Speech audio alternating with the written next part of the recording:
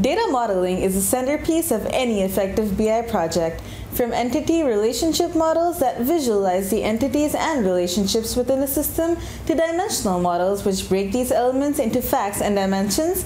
Data models provide a unified, logical view of your data architecture. In essence, they provide a blueprint that drives your data warehouse development from end to end.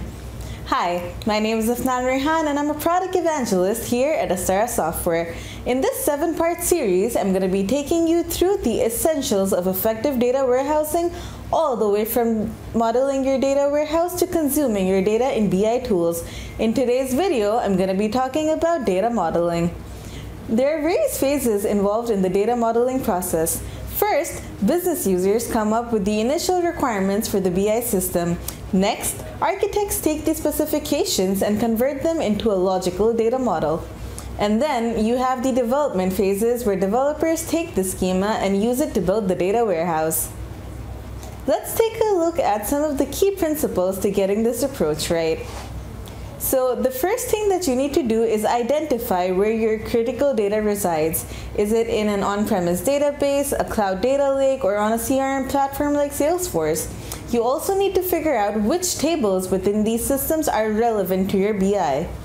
This should be easy to do if you're already running reports at the operational level. Now, you have to quickly replicate these systems in a logical data model.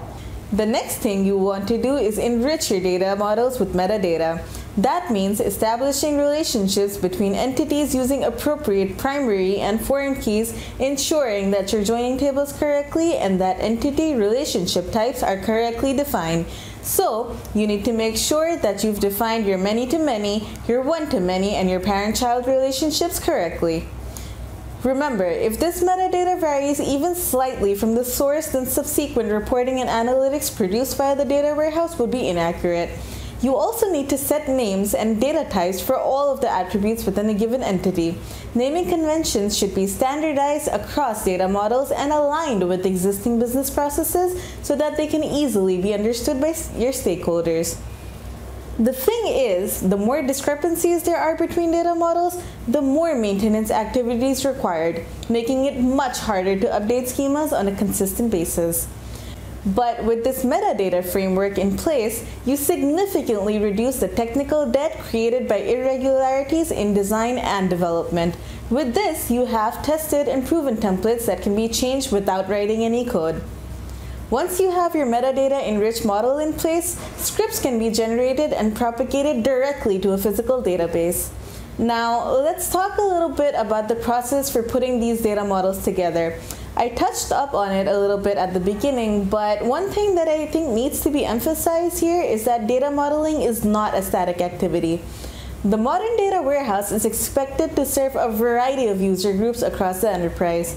That means BI requirements are constantly evolving and that data models need to be updated continuously. For this kind of incremental, iterative data modeling to work, end users must be able to design their own schema that meets their reporting and analytics needs perfectly. In other words, the handoff process of previous generations has to become a thing of the past. The data model should also be able to update dynamically to integrate new sources and tables based on the metadata within the source system. When we talk about the possibility of self-service BI, it's these type of capabilities that we're referring to. Finally, because we're talking about building out the data warehouse in multiple iterations, a system of versioning is also necessary. This way, updates to the original schema can be recorded, monitored, and even rolled back if required. Now, a key advantage of agile data modeling is that you can take a much more granular outlook on the data delivered for BI purposes. Instead of making your enterprise-wide data model accessible to everyone, you can design customized schema to fulfill the requirements of each user group. These teams can then limit their queries to relevant data sets and thus improve the efficiency of their reporting and analytics.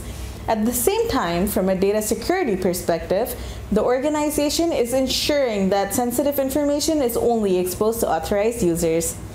Finally, let's talk a little bit about the architecture of the data warehouse. So obviously, the favorite schema for about 30 years now has been dimensional modeling. In this schema, tables are arranged into a rough, star-shaped structure with a central fact table providing business measures and linked dimension tables providing context to these numbers. The dimensional model is primarily designed for fast query performance and provides a lot of flexibility when it comes to adding new sources for reporting. It's also a business process-oriented approach to data warehouse design. In other words, it organizes and presents data in a way that end users can easily understand. But some have pointed out issues with this schema. These issues are generally pertaining to the number of joins required and difficulty in updating the data model when the grain of the new tables differs from the fact table. Then we have the data vault. The data vault is an alternative schema that has been gaining some steam in recent years. This is a flexible architecture that combines the business-oriented approach of the dimensional model with the scalability of the 3NF format espoused by Bill Inman.